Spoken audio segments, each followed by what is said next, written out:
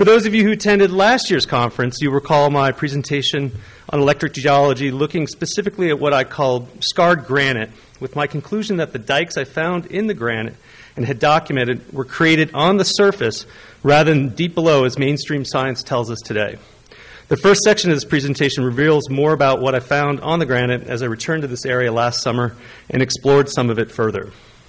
For those of you who are Observer subscribers, you will know me as a regular fly-on-the-wall contributor, although I am sometimes just a silent fly myself. For the last several years, I've been a volunteer co-producer for Guns and Butter, a show with more than 15 years of exposing the truth. I had the privilege and honor of interviewing Michael Steinbacher about 2 years ago, which launched me into my own exploration of electric geology. More on this later in the presentation.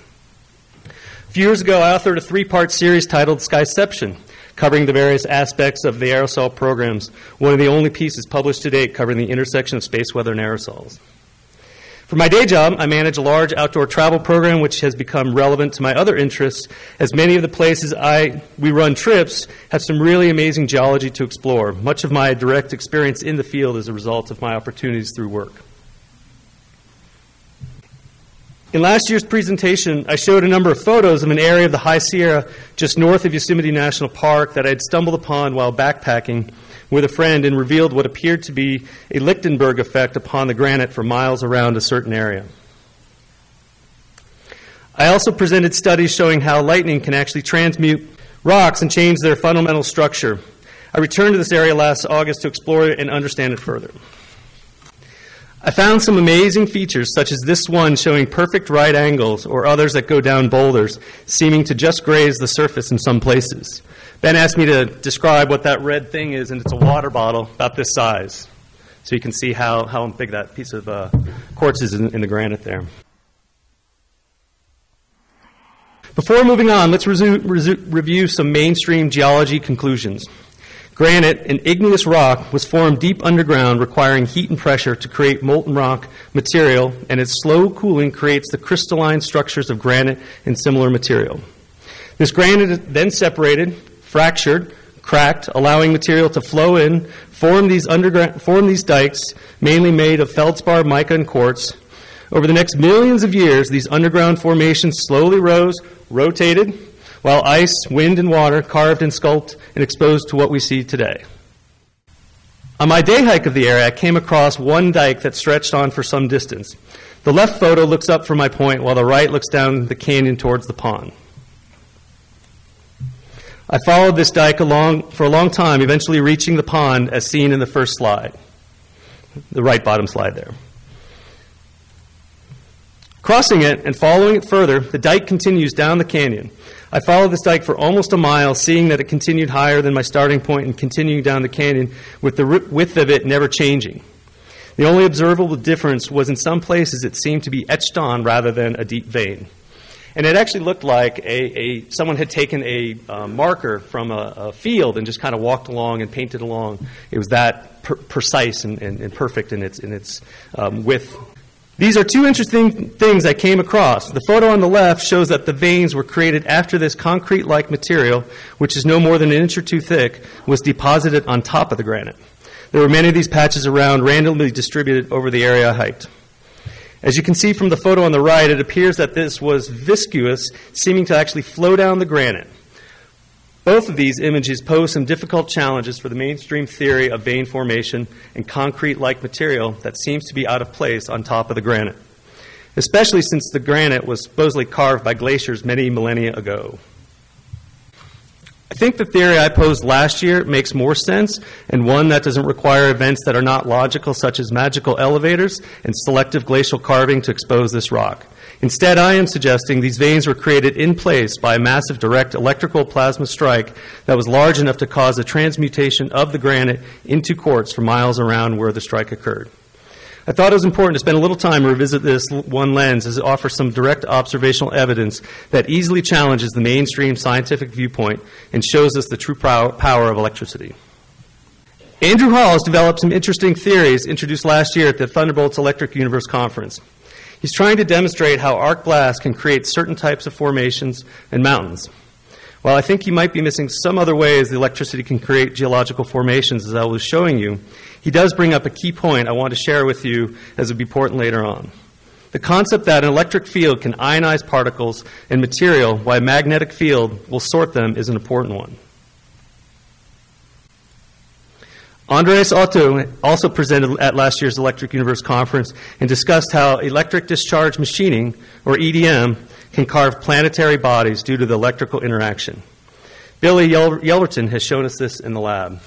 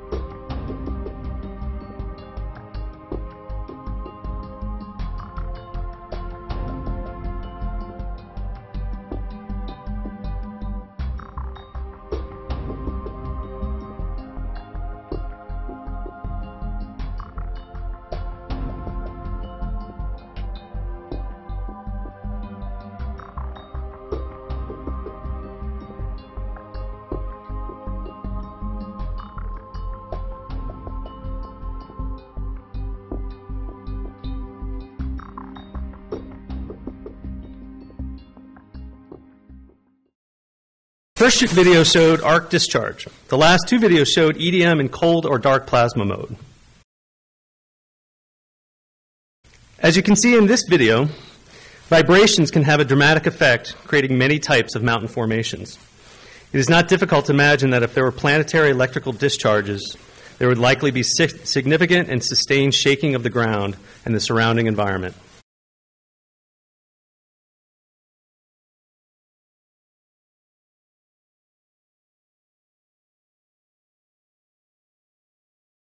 The next set of videos from Billy's lab, we'll see how different vibrational frequencies would impact and create different mountain formations.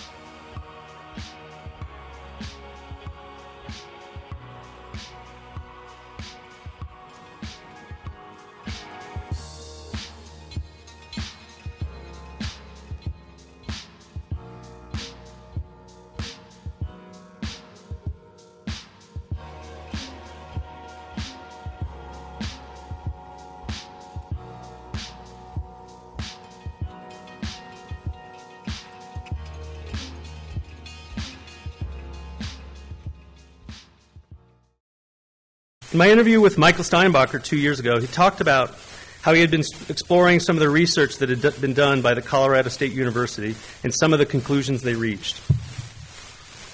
The image on top shows how stratification of different types of material can occur when combined and poured through a funnel.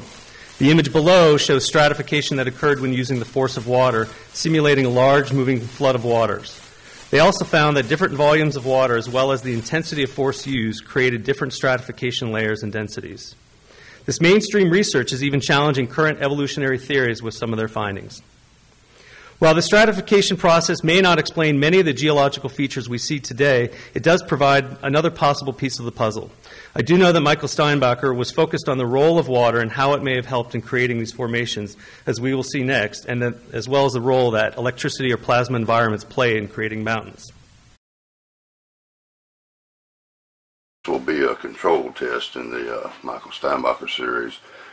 We will run the water and allow the material to fall, but we won't use any electricity, and just to give us an idea of what happens.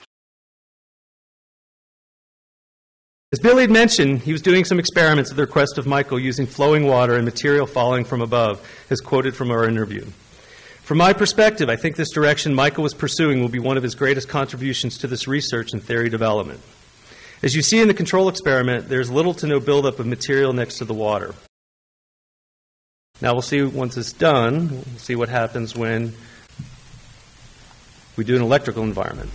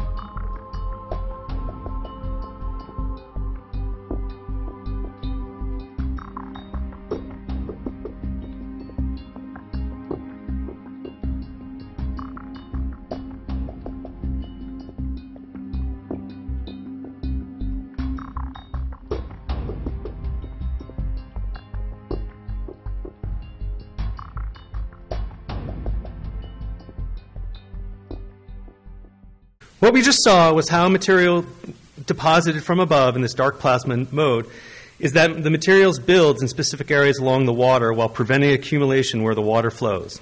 This means that enough material, mountains can literally grow around the water, creating many of the features that we see. Billy's video was about 15 minutes that I ran in just over a minute and shows that mountains could have been created in hours or days. Mainstream science tells us today that these features are created over millions of years with wind and water alone. This is something Michael mentioned a number of times. The timeline he was theorizing was not reconcilable with mainstream science. There was no middle ground between the two theories. The video shown was only one type of material. However, other videos from Billy's experiments and what I showed earlier from Andrew Hall's research is that an electromagnetic environment can ionize and sort like material, giving us another way to create stratification or layering.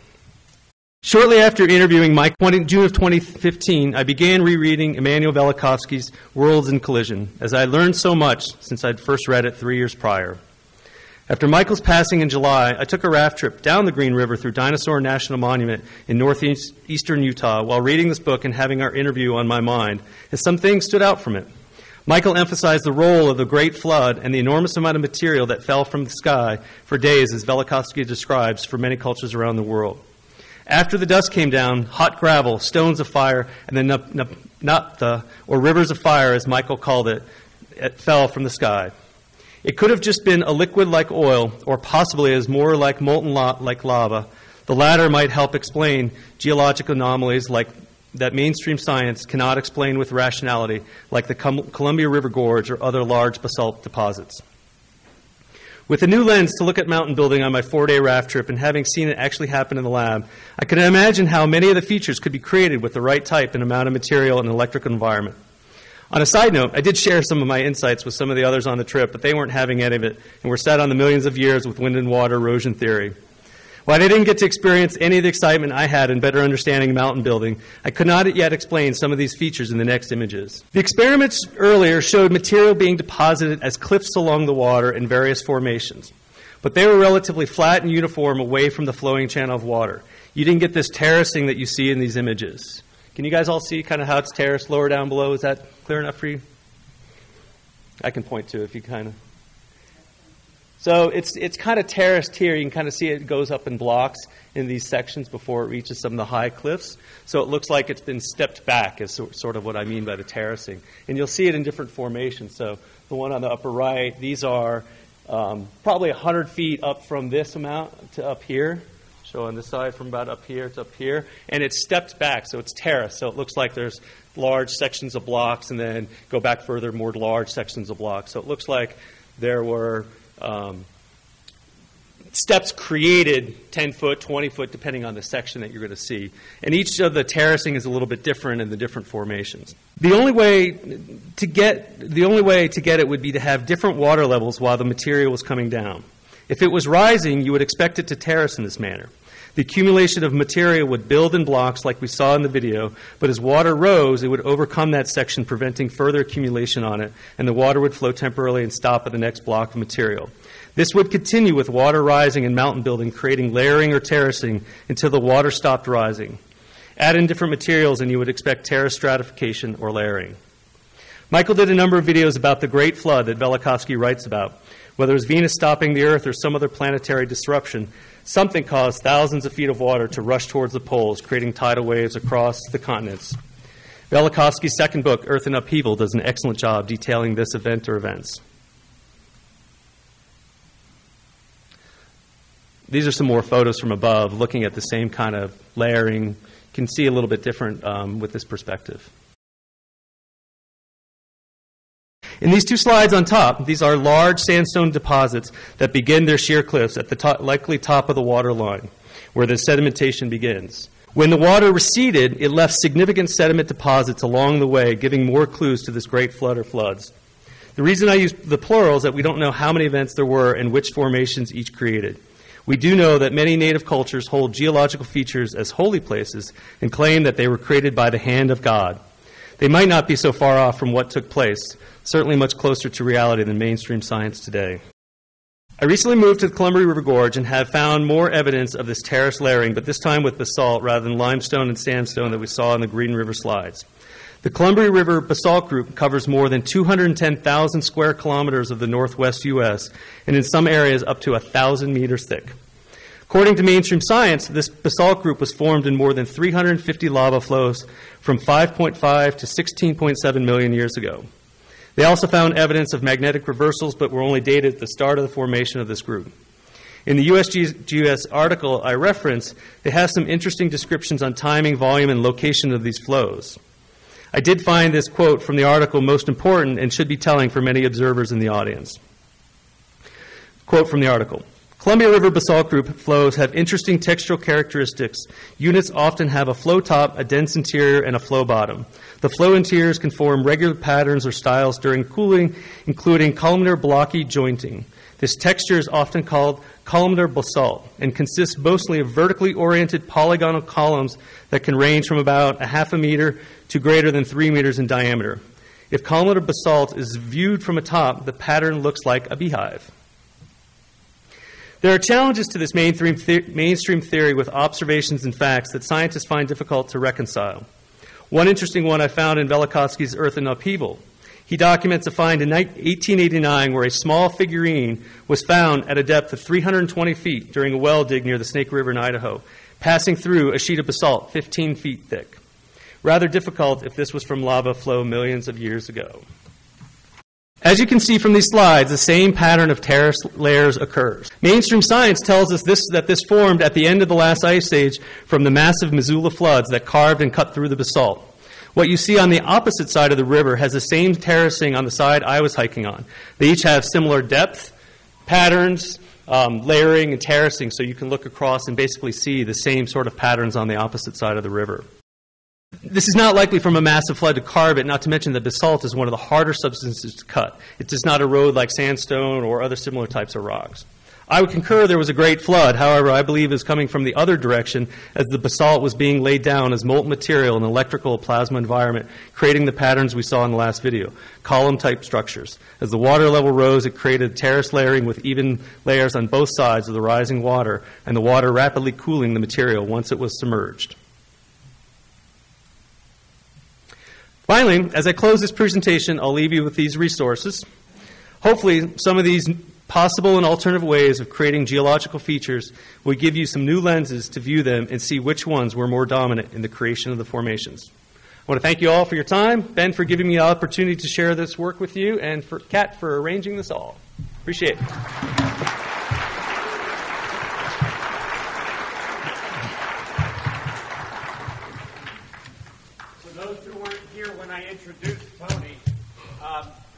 Can we all thank him again for basically recognizing, like so many of us did, how important Michael Steinbacher's work was, and the fact that it's still alive now? Thank you. Appreciate it. Absolutely.